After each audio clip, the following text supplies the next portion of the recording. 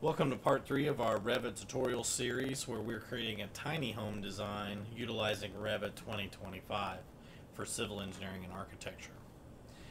In the previous two videos we've covered how to work within the Revit interface, look at some setting changes, as well as create walls, floors, and a roof for our tiny home design. We're going to start off this video by making a custom wall type that doesn't exist in our Revit interface in our Revit library. So right now I'm going to go ahead and select this front wall just for an example, and anytime we go to our type selector, these are all preloaded walls that exist within the Revit library. And so what we want to do is Revit will not allow us to overwrite existing settings for a preloaded wall in the library. We can, however, duplicate them and make some changes. So right now we're working with an exterior brick on wood stud, and what we're going to change here is I'm going to go ahead and select edit type, and if your menu, like when you're taking a look at this, your menu may pop in like this at the moment, and if you need to expand it you can always grab the corner and kind of open it up a little bit more. But mainly the preview button needs to be shown, and it'll show you a floor plan view to be able to see that happen, and you're going to be able to see that here is our the top down view with the brick. And the way I'm going to kind of look at this is I'm going to go ahead and select duplicate, because we cannot edit this one that we have, but we're going to duplicate it. And this one we're going to say exterior, and I will actually want to change it. We've got some horizontal siding, but I actually want to add in something. Let's go ahead and say exterior vertical wood siding on wood stud, and go ahead and select OK. You're going to see when I do that the name is going to get put in here, and I can go ahead and select edit. And right now if I expand this out just a little bit more, you're going to see that here is the list on, here's the exterior side, which is matching for our preview. So the first layer we have is the red, is the brick. It's at 3 5/8 of an inch. We have an air layer of 1 inch, which is the white. We have plywood sheathing at 1/2 inch. That's this thin yellow layer. Softwood lumber at 5.5 inches is this large yellow layer in there. And then we end up having a gypsum wallboard, which is the gray layer that we have shown there. For the most part, we're going to keep a lot of the same layers. We're just going to modify that exterior one. And so now that we've got our own custom named one, we can go ahead and kind of change that out. So the first thing I'm going to do is I'm going to take a look at, rather than having the brick common, I'm going to go ahead and select inside of this cell, and you're going to see a little button that has it has an ellipse, right? So the 3 dots. So I'm going to click on that, and what that does, that's going to open up my material browser. Again, I can kind of expand this just a little bit to make it look a little bit easier to find, and I can pick a new material. So I'm going to look for something like siding or wood or anything like that, and here they have siding clapboard, and if I select it and take a look at the graphics panel, you can see it's kind of got more of a horizontal. If I check the appearance, you can see it's a little bit more horizontal, and even in that little preview. So it's not exactly what I want, but I could find something kind of somewhat close. There's some wood shake, so that's in there as well. Again, not exactly what we're looking for. We're wanting more vertical kind of siding to give this maybe more of a modern farmhouse kind of look. But so I'm actually going to choose softwood lumber. It's going to have a lot of the siding is going to have very similar properties. So I'm actually going to go ahead and go down here and say, hey, let's duplicate the material in the assets. And so here we have softwood lumber. I'm going to go to the identity tab, and on the name I'm going to go ahead and change this to vertical wood siding. And the description, I can go ahead and get rid of that and maybe just say wood siding, comma, vertical. It's going to be a wood classification. In my graphics panel, I can change what color that it looks like. The shading is going to be what it looks like in that shaded kind of visual style. So we'll see if I can find some more in the appearance tab, and we can always come back, as well as having a pattern. So the surface pattern, if I click inside of here, I can actually find that, hey, I can actually find a vertical pattern that I like, which I'm going to go ahead and choose the vertical and select OK. So what I'm going to end up doing here is I'm going to go over to the Appearance tab, and we have a picture here that it uses to pull from that. So actually I'm going to go ahead and go down here to what they call the Asset Browser. So this button right here is the Asset Browser. It's going to open up another little menu here, and it gives you an option of a lot of new images that you can pull from to kind of replace that. So let me go ahead and move this over just a little bit. I'm going to actually choose in the Appearance library. I'll select it, and I'm going to click the little arrow next to the folder to expand it. And I'm going to scroll down and find there's a Siding section. And if I scroll through here, I can see what kind of things that are in here. So for example, I see there's horizontal, gray, beige, white color siding, and then here's like metal panels, and here's one that I like, which is going to be either wood vertical white or vertical 6-inch white.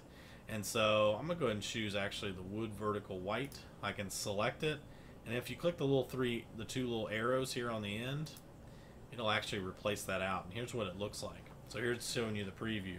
Well, I want to take a look at what the 6-inch vertical looks like. Looks pretty similar, and as far as that goes, looks like it did change on the cube just a little bit, but I like the wood vertical white.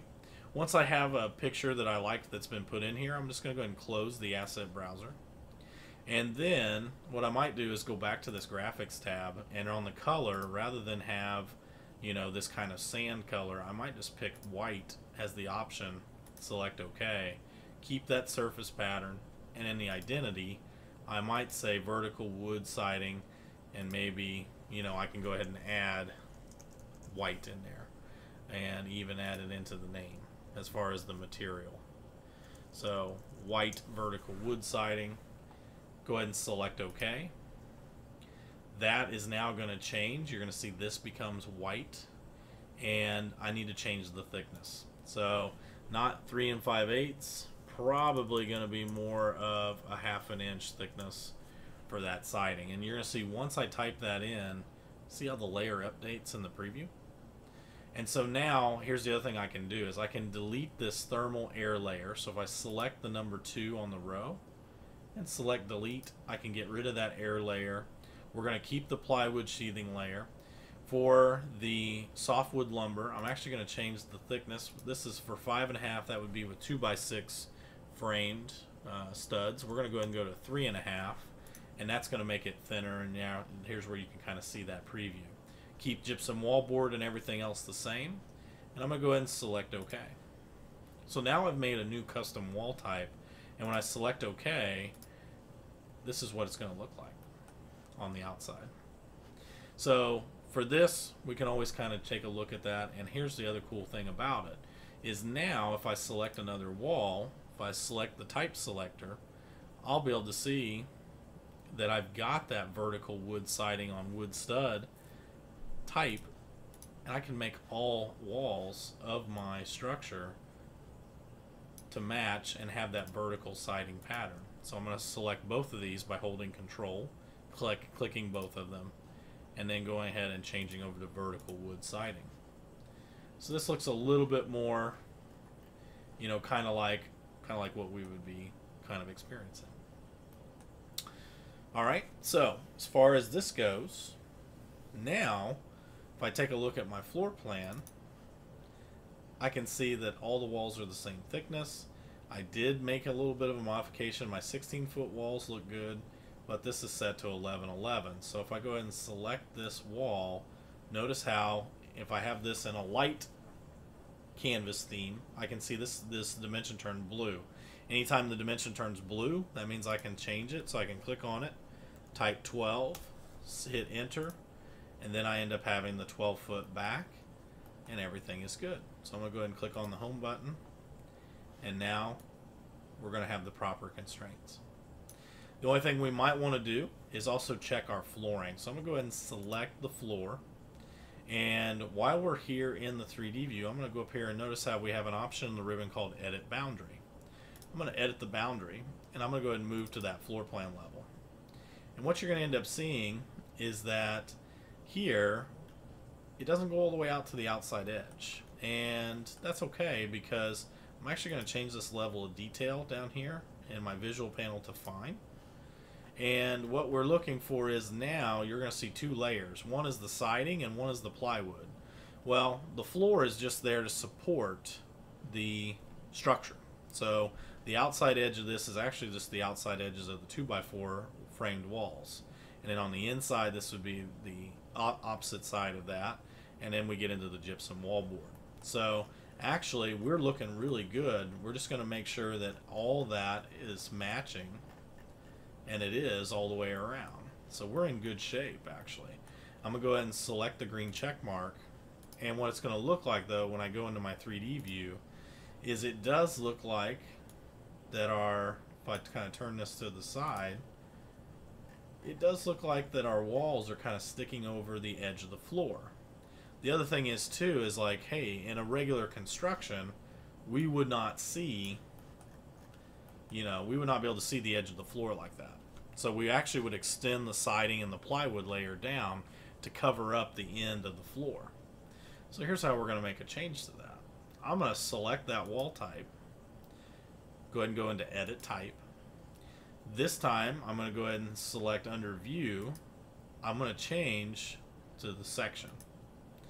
And if I'm inside of this menu, if I zoom in, I can kind of see, hey, there's those layers again. There's the siding, here's the plywood, here's my wood stud layer, and here's my gypsum wallboard. So in order to do this, I'm going to go ahead and click on Edit Structure, and I'm going to go ahead and select Modify. And under Modify, I want to click the bottom line of the outer boundary. So again, this little thin line, and you're going to see there's a lock icon that pops up. I'm going to click on that to unlock it. I'm going to do the same thing for the plywood layer. Just those two, okay? Because we're just going to extend those two down. And once I have those unlocked, I'm just going to select OK. And I'm going to select OK once more. And here's what's going to happen.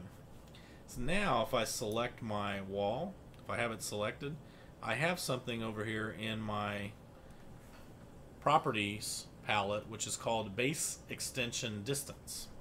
And if I take a look at the thickness of my floor, if I select Edit Type on it, I can see the thickness of the floor is 10 3/4 of an inch. So I'm going to go ahead and just say OK, just so I can get that information.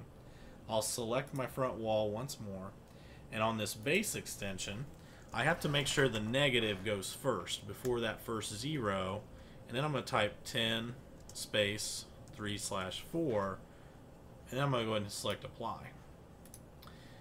And now you're going to see, hey, there's our siding.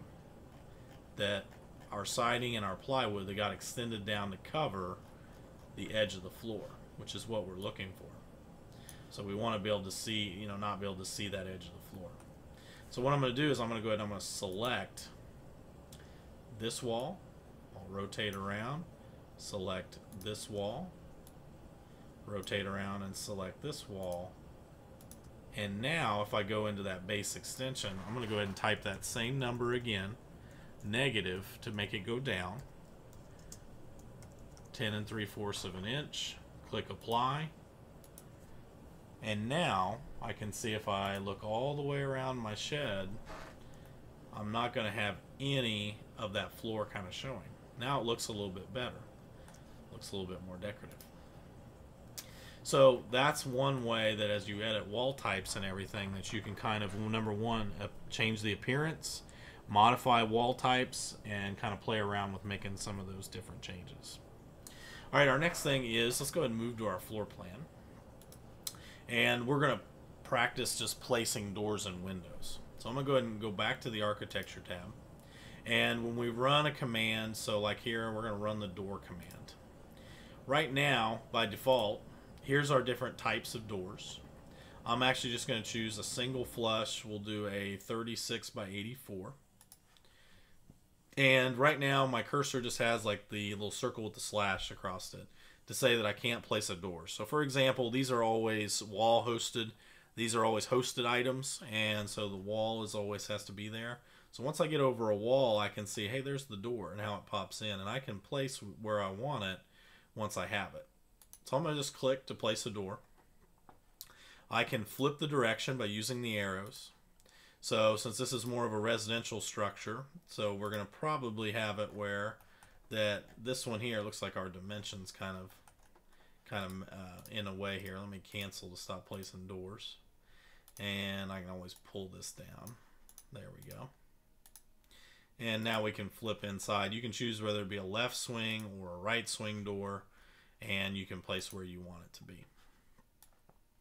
Okay, so if you don't like the doors, so like here if I select the door, and if I don't like any of these, so I can always change the type as well. So if I don't like the single flush, I could change this over to a double glass. If I go into my 3D view, I can see what that looks like. So it just depends on what kind of door style that you like there. So again, if I even change it in the 3D view and go back to that single flush, I can see that door style being put in. And if I go to, usually what I like to do is in the floor plan, place all of your items and go from there. The other thing we're going to take a look at here is we're going to place windows. So if I go up here to window, here I can go ahead and I can change what type of window that I want. I'm going to go ahead and go down to a window 30 by 46 double hung, and I can just do the same kind of thing. Go ahead and place the window. So again, the arrows to the outside indicate that's the outside of the window, how it should be. And I'm going to go ahead and place just a few windows in around this building for right now. Cancel twice or escape, or you can always click on the modify button. But I'm going to go ahead and move to that 3D view, and you can see now the windows that are in there. You can rotate around and see how you can now see inside of the structure and through it.